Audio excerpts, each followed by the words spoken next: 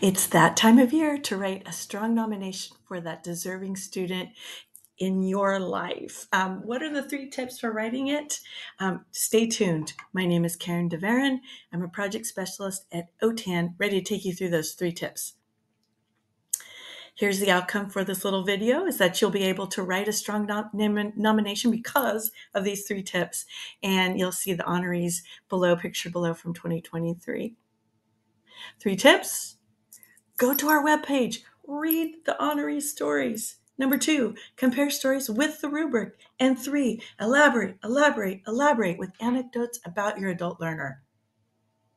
Tip 1, just read a few student stories on the CAESS webpage. What do you notice? What do you know about the writer when they draw the person in?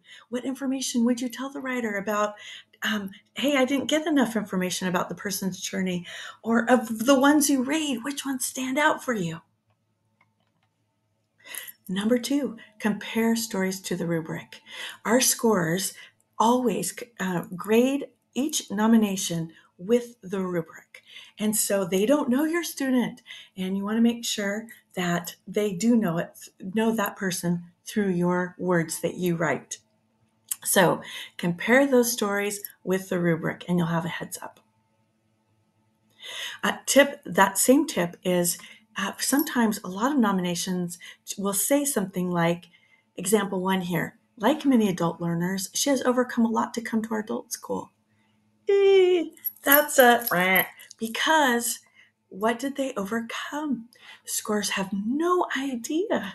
So if you can, go back to example 2, where the example shows that student overcame a lot of life circumstances. They weren't able to go to school. They weren't able to read to their children, so the person made stories up. This is showing that person overcame a ton of obstacles. And last but not least, elaborate with details about the nominee.